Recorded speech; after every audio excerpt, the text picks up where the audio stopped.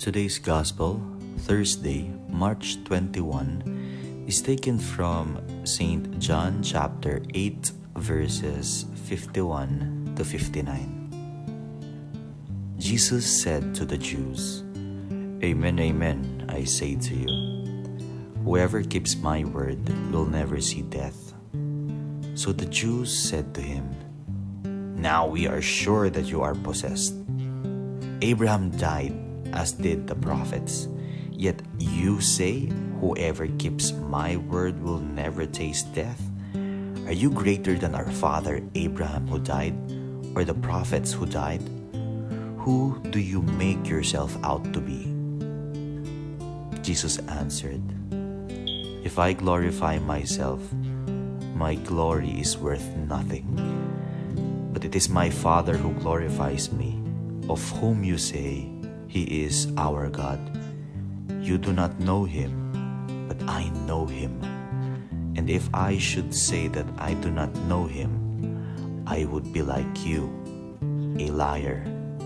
But I do know Him, and I keep His word. Abraham, your father, rejoiced to see my day. He saw it and was glad." So the Jews said to him, "You are not yet 50 years old, and you have seen Abraham?" Jesus said to them, "Amen, amen, I say to you, before Abraham came to be, I am."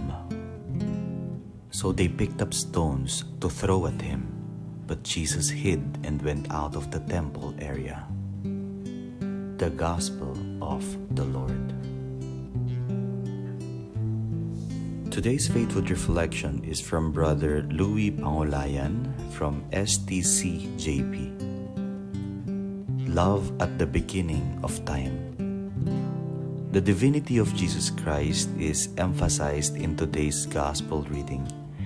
Christ said, "Amen, amen, I say to you, before Abraham came to be, I am," from John chapter 8, verse 58. Jesus was there at the beginning of time. He is the Creator, and Abraham is part of the creation. In the beginning was the Word, and the Word was with God, and the Word was God. He was with God in the beginning. From John chapter 1, verse 1 to 2.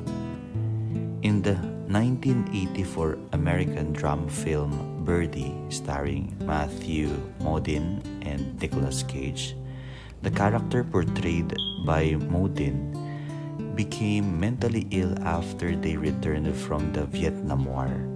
He became obsessed to become a bird. He was fascinated with birds even as a young boy. The idea of a man wanting to become a bird out of love for birds is insane. A bird, after all, is a lower form of creature than man. Yet Jesus, the great I Am, out of His great love for us, chose to become man.